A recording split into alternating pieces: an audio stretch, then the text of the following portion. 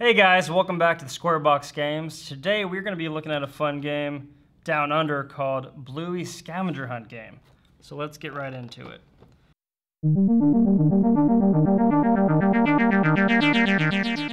Bluey Scavenger Hunt Game is a fun little game aimed for children 3 and above, and you can play with 2 to 4 players.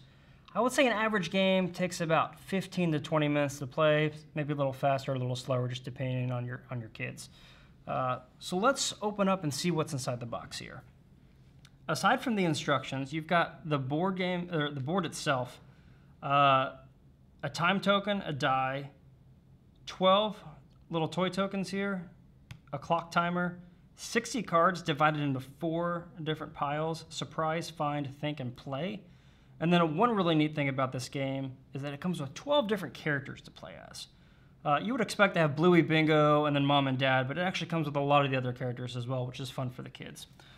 So let's go ahead and go through how to set up the game before you would play. You're going to take your 4 piles and put them on their corresponding logos on the board. Take your time token and put it on the start time on the clock area here. And take your toy tiles face down and put them on the toy box section. Now pick your character out. We're just going to pick 2 random ones here. We'll do Bluey and Bingo since they're the most popular. And you can put them on any of the 4 square, or any of the 4 start spaces. They don't have to be the same space, so let's just stick them on 2 different ones here. So that's how to get the game set up. Let's go through an example of what a turn would be like.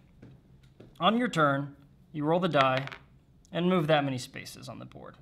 We'll go through the 6 different options you have for your turn. So we'll start here on Find. If you land on this space, you draw the Find card here, and it'll have you go around your house and find something that matches what's on the card. So for instance, we have right here something round. So you'll have to actually get up, you'll start this timer, and run around and try to find something in your house that's round and get back before the timer runs out. If you make it, you get to take one of these toy tokens, put it face up in front of you. If you don't make it back in time, you have to actually take one of your tokens and put it back on the toy pile.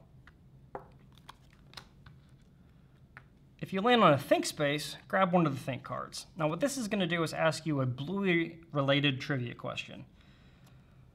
Read the question. For instance, Bluey has a friend named Coco. What type of dog is she? You'll think about it for a minute. Say your answer out loud, have one of the other players check the instructions for the answer. If you get it right, take a toy token and put it in front of you on the board. If you land on a surprise section, draw a surprise card. Now these surprise cards, they're going to have you do something kind of surprising and playful. It could be good, it could be bad, so they're a little bit risky.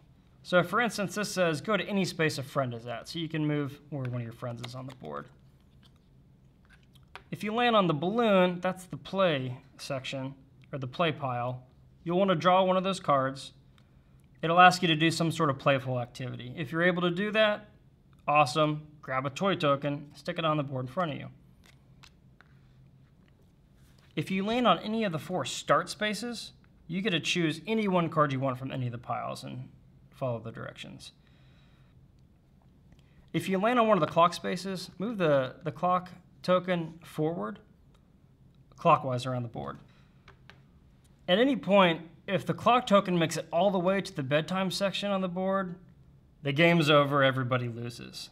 But if you guys are able to take the last toy token off the toy box and put it up in front of you, congratulations, all the players win. You have successfully avoided bedtime. All right, guys, now we have a little scavenger hunt for you. If you can try to find that subscribe button, be sure to hit it, as well as the notification bell to see future content when we release it. Thanks for stopping by, guys.